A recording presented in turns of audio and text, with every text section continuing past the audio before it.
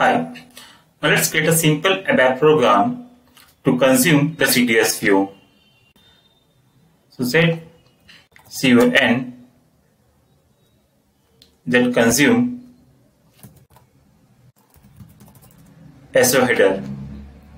Okay, so here I will write consume CDS view, executable program, save.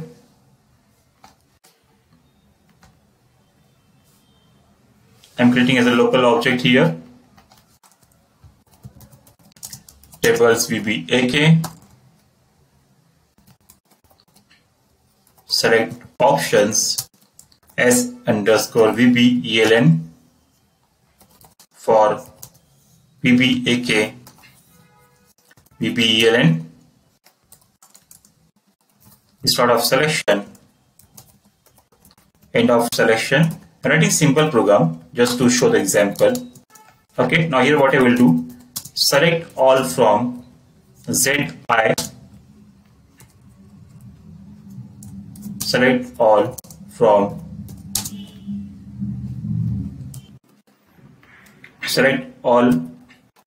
ZI underscore SO header into, I'm using new ABAP syntax here, direct data GT underscore SO, where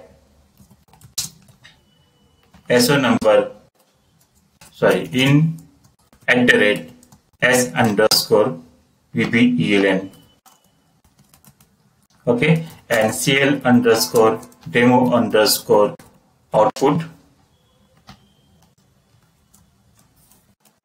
display GT underscore SO. Save, check. Here I forgot to enter table into table. Fine.